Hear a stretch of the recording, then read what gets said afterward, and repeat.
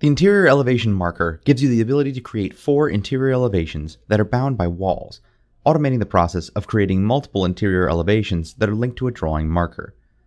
Overall, this automation with your BIM model allows for greater change management in your design. The Create Interior Elevation Viewport command will generate up to 4 interior elevations at the same time.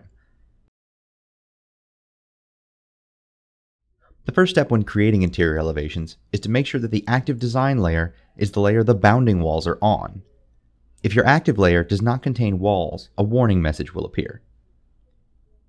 Once you have the desired layer active, go to the View menu and choose Create Interior Elevation Viewport. The cursor will show a preview of the interior elevation marker as you move around the drawing area. To place the marker, click once. This sets the insertion point of the marker. Now, click a second time to set the rotation. If you have an interior wall at an angle, you can align the interior elevation to the angle of that wall. For this example, we'll keep this one horizontal.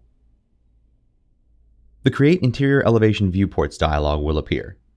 This dialog is similar to the Create Section Viewport dialog.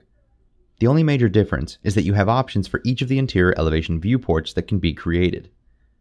Each of the interior elevation views can be checked or unchecked, so only the needed drawings are created. The drawing numbers and titles can be set here as well.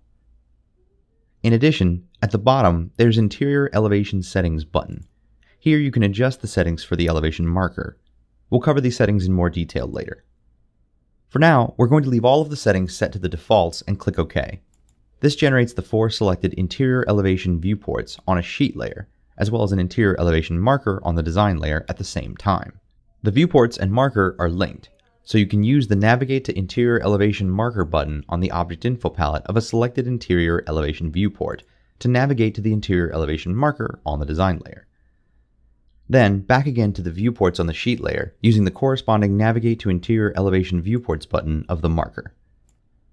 Let's take a look at these viewports. Similar to other section viewports, interior elevation viewports have options to adjust which layers and classes are visible, as well as other render options.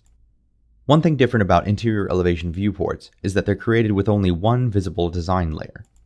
This is the active layer that the interior elevation was created on. This speeds up the initial generation of the viewports.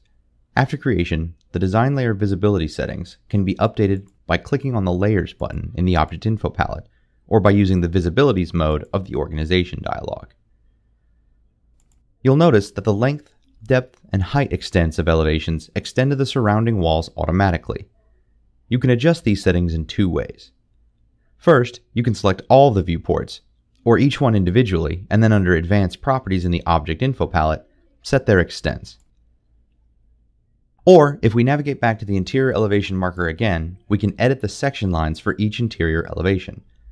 With the interior elevation marker selected, in the Object Info palette, click on the Edit Section Lines button. In this edit view, the position, depth, and length of the section line can be adjusted for each elevation. When finished, just click the Exit Section Lines button in the upper right corner of the drawing area. Then, click the Navigate to Interior Elevation Viewports button and update the viewports to see the changes. Now, let's take a close look at the interior elevation marker.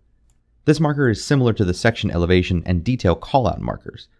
You can choose the interior elevation marker style from a list of default marker symbols, or create your own custom marker symbols. These can be added to the default interior elevation markers library file. You can also set the size of the marker as well as choose a text style. By default, the marker and viewports coordinate and show the same drawing and sheet information. So, if you update a drawing number or the sheet number, the marker will update as well. Using the Text Config pop-up menu in the Object Info palette, you can choose whether to show the sheet number only, or also to show a detail number. When a detail configuration is selected, you can choose a detail number and text separator. Below the detail number and text separator fields is a horizontal text option. In cases where the marker is rotated, this option will display all text for the marker horizontally. One of the more unique features of the interior elevation marker is the ability to choose which interior elevations display. Using north, east, south, and west options, you can choose to show or not show a particular elevation. Because the marker and viewports are linked, if you uncheck the north elevation drawing, for example, a warning will appear asking if you're sure you want to delete the interior elevation viewport. If I click yes, not only does the marker no longer display the north elevation indicator, but if we navigate to the interior elevations, we'll see the north viewport is no longer shown. This function works two ways.